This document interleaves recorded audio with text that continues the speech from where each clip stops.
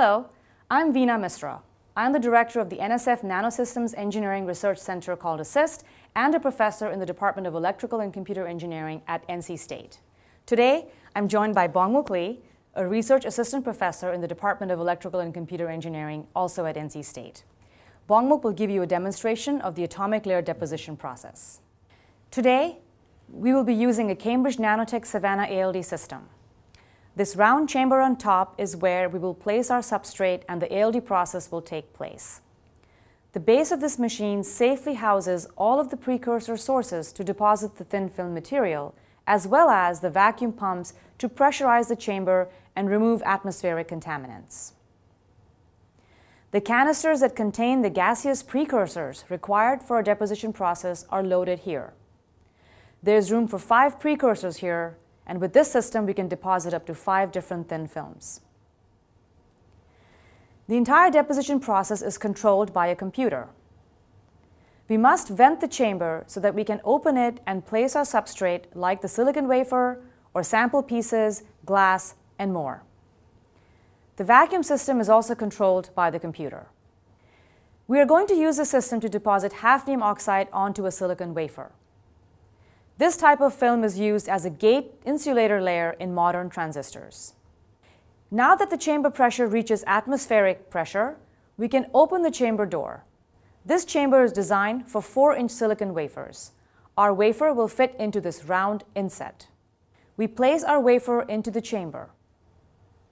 Each precursor and reactant vapor, along with some nitrogen carrier gas, are introduced through this hole on the left, one at a time.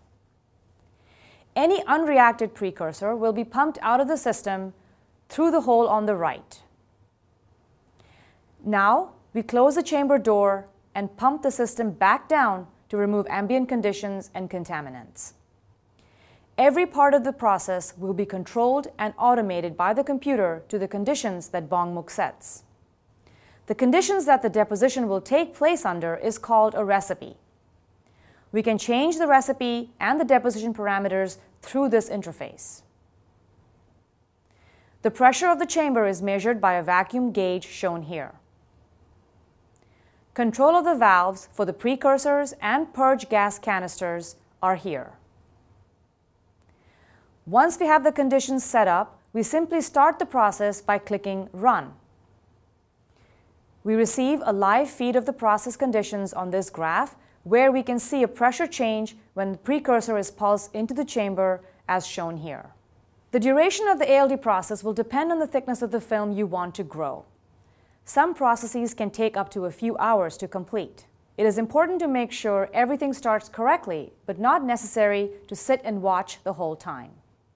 Now that the ALD process has had time to complete, we are ready to vent the chamber and remove our sample.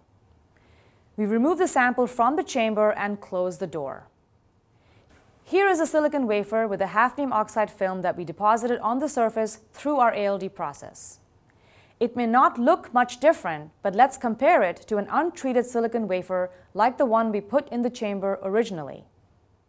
You can notice the hafnium oxide deposited wafer has a brownish color to it. This is due to the presence of our hafnium oxide film that we deposited onto the surface. This concludes the ALD process demonstration. Thank you for watching.